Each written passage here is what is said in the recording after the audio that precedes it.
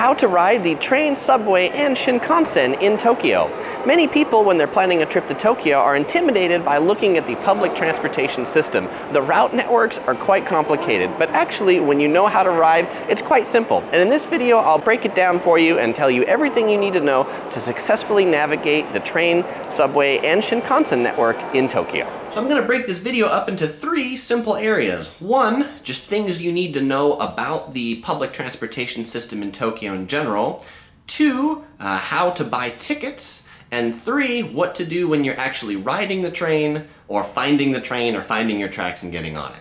First, we'll talk about things you need to know about the public transportation system in general. The first thing to know is that the public transportation in Tokyo is not just run by one company, so there's not one ticket that you can buy that works on all of them. The main above-ground trains are run by JR. There's a famous line called the Yamanote line. It's a loop that kind of runs around Tokyo. That's run by the Japan Railways National Railway Company. The subways are run by private companies. There's Toei, Odakyu, Keikyu. These are all private companies that operate public transportation in Tokyo. So when you look at maps of lines or maps of transportation, if you're in a JR train station, you'll be looking at the JR train map. If you're in a subway station, you'll be looking at the subway map. So it's important to either have a combined map that shows you all of the routes, which those can be really complicated, or in today's modern day and age, you can use some route planning applications. A really popular one that I like, they have a website and also a phone app, is called Hyperdia.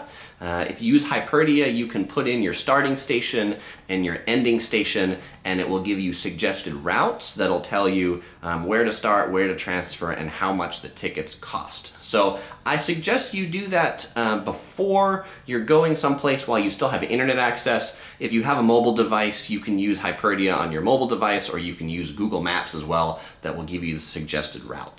Okay, now let's talk about getting tickets to ride public transportation. A lot of people ask me the question, should they get a JR pass when they're coming to Japan? And it sort of depends. It depends how far you're gonna go. So if you're starting in Tokyo and you're going to Kyoto, and then you're going to come back to Tokyo, then it's worth it to get the JR pass because the price of the round-trip Shinkansen, the bullet train, will exceed the price of the pass, and therefore you'll get some value. If all you're doing is staying in Tokyo, then don't buy a JR pass because you won't make enough money back on just the fares in Tokyo. And frankly, in Tokyo, most of the transportation you'll probably be doing is not just on the JR line, because the JR passes are only good on JR trains. It means they're not good on the subway, the Keikyu line, the Odakyu line, and a lot of the major transportation systems in Tokyo. If you are considering buying a JR pass, just know there's a lot of different ones. Actually, on this trip that I'm doing this video on, we went to Kanazawa, and so we bought the Hokuriku Arch Pass. When you buy these passes, they typically will mail you something in the US that you'll then exchange when you come to Japan. It'll have a little thing like this that'll say your the dates that it's valid. This one's valid for 7 days. And then it has a little map inside that says what particular trains and routes it's valid on. If you are using a JR pass and you're getting on JR trains, the way you use it, you can't put it in any of the ticket machines or the wickets. Instead, you'll have to go up to a manned booth and you basically hold this up and show the attendant that's there. They'll nod and then you just walk on through. If you are riding the Shinkansen, which is the bullet train with a JR pass, then I would advise you to get reserved seat tickets. You can go to any Shinkansen ticket office, you just bring your pass, you tell them what Shinkansen train you want to go on, or if you don't even know that, you tell them what city you want to go to, and then they'll give you reserved seat tickets, so that way you have a seat on the bullet train that you're riding on. Okay, so what if you're not getting a JR pass? And I'll say about half the time I come to Tokyo, I don't get a JR pass. Then, are you buying individual tickets to ride the train? I would actually not advise that because the tickets are really complicated. Because there are so many different companies and fares, it's really hard to buy the right ticket for your train and where you're going. If you did want to do that, here's what a fare map looks like. This is the fare map from Tokyo Station, and it's essentially distance-based. So if you were buying a single ticket, you would look at this map, you would see the price at the station that you're going to, and then you would go up to a ticket machine. At the ticket machine, it would have a number of different prices for tickets. You would select the price of the ticket. You would then select how many people are riding. Those are buttons over on the left. You would then insert your money, and it would spit out the appropriate number of tickets. You would then take that ticket, insert it into the ticket gate, pick it up when you go out to the ticket gate, and keep that ticket with you because you're going to need that ticket when you exit the train on the other side. What I really advise, though, is not using those individual tickets, but I advise getting a Suica card. This is what everybody who lives in Tokyo uses, and the Suica cards are essentially stored value cards. They're RFID cards. They don't give you any discount on riding the trains, but they make it that you can essentially load 1,000 yen at a time to this card, and then when you go through, you just tap it on this little blue IC circle. When you go through the wickets into the train station, it tells you how much money you have left on the card, and then when you exit the other side, you tap this again. If you're transferring from one train company to another train company, say you're transferring from the JR line to the Odakyu line, then you'd tap this as you go into the JR line, you'd ride the JR train to the station you're going to, you'd get off, there'd be a transfer gate, you'd tap this again into the Odakyu line, and then you'd tap this again when you exit. It is so much easier. These cost 500 yen for the card, which is about $5, and then you can add value to it, but the money that you save in time of not having to buy tickets, not having to wait in line, not having to figure out your fares is well worth it. So go buy a Suica card. Okay, so now that you've either got your Suica card, your individual ticket, or your pass of some sort, then you go through the gate in the station, and now you need to find where your train is. And in some of the train stations, it can be a little intimidating. If you're in Tokyo Station or Shinjuku Station, these are two of the biggest train stations in the world that have some of the most passengers that pass through them every day. Shinjuku Station has something like 16 different lines that go through it, and actually you can see here on the Shinjuku map, the nice thing about them is they color code all of the lines. And so you can look for the line that you're taking, like the Chuo main line will be orange, and if you get on that line at Shinjuku Station, it'll be orange. If you take it to Tokyo Station, it'll be orange. When you get back to Tokyo, you just need to get on the orange tracks, but you have to know what direction you're heading. They don't really say like east or west. They tell you what the destination is. So if you're going to Tokyo Station from Shinjuku, you'd look on the platforms for the Chuo line to Tokyo Station in that direction. And if you really can't find your track, just ask one of the people who work in the train station.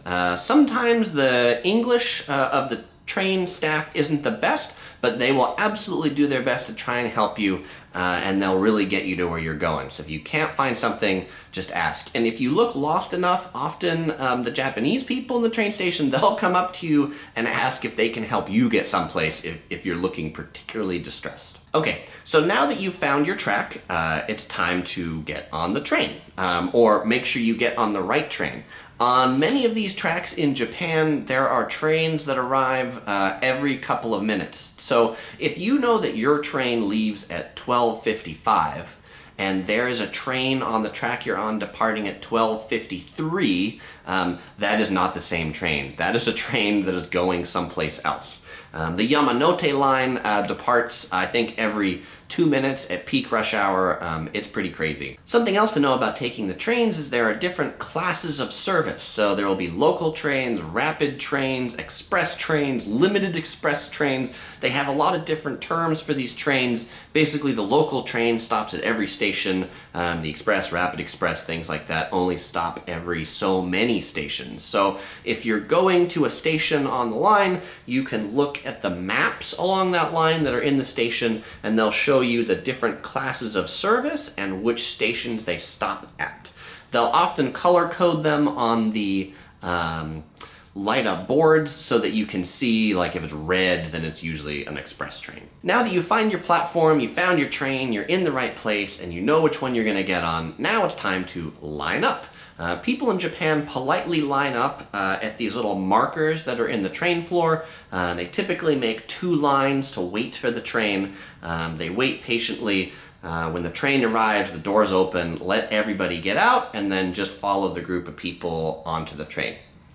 When you are on the train, there's a certain etiquette to being on the train. There are typically seats that are on the sides of the subway or the train. If there are elderly people, please let them use those seats. If you are elderly, then go ahead and use those seats. If you're elderly, people will often get up for you so that you can use them. There's often also a particular reserved area on the side just for elderly and disabled. So if you're not elderly and disabled, please don't sit in that area. There will also be handholds to hold on in the train. On those handholds, if you are standing, you don't just stand in any which direction. You stand facing the people that are sitting in front of you. So make sure that you're facing them and not putting your behind in somebody's face. They consider that to be very, very rude. When you're on the train and you're trying to figure out what stop you're going to, or what stop you're at, or what stop you're getting off at, many of the major railways in Tokyo actually have these TV monitors that'll show you the route the train's going, what the next stop is, how many minutes to go. It'll be in Japanese and English, and so when you're on, say, the Yamanote line, all of the trains on that line have this particular feature, which is really nice. If you're on the subway or some of the other lines, sometimes they don't have those train screens. In that case, know how many stops you're going, and you can count. One of the nice things about the subway is that all of the subway stations, in addition to having names, also have a letter and number associated to them. So a stop on the Ginza line will have the letter G and then a number, so like G6. And a stop on the Marunouchi line will have a letter M and then a number, say M4. And so you can just look and see what stop you're getting off at, G7, G8, G9. Something worthwhile to know is that multiple stops on the subway can have multiple different letters and numbers, and one of the stops actually has like 5 letters and numbers because there's 5 different subway lines that go through there. And now that you're on the train, all you have to do is get off at the right station. After you've gotten off at the right station, either tap your Suica card to get out, put your little ticket in the wicket to leave, or show your rail pass to exit. There's just a final couple notes I want to make. A lot of people say they're worried about coming to Tokyo because there's like too many people on the train cars. They've seen these things where people actually like get pushed into the train cars. Yes, at rush hour, the trains are really busy. Rush hour is typically 7 to 9 in the morning or 7:30 to 9:30 coming into Tokyo, and then leaving, it's around 5 to 7 p.m. If you don't want to get mushed into a train, then you might want to avoid those particular travel times. If you're a tourist, then that's pretty easy. Just sleep in, have breakfast, and after breakfast around 9:30, mosey on out, you'll be fine. Have dinner someplace around 6 o'clock, and after dinner, you'll be after the rush hour crowds as well. If you do find yourself in one of those big mobs in the train cars, and you're kind of just going with the flow, just kind of get mushed in the car, and you'll be like this. And when you get to a stop, just kind of shimmy your way out. You'll kind of have to push your way a little bit, but you'll be okay. You'll be able to get out. If you can't get out, then get off at the next stop. You know, there'll be another train in 2 minutes that'll go back the way you want to. Now, if you are a woman riding at rush hour, good news for you, on many of the trains in Tokyo, there are actually special women-only cars. So you can look for these pink labels that'll say women only. They'll give you certain times, and those are cars that women can go into.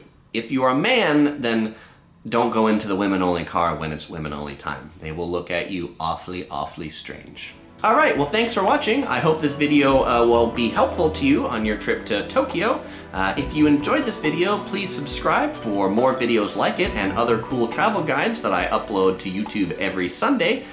Or you can follow Topher and I. This is my traveling panda who travels with me almost everywhere I go. You can follow us on Facebook, Twitter, or Google+. Links are in the description below. Or you might enjoy watching some of these other videos from Japan. Click any of them to watch. Bye-bye.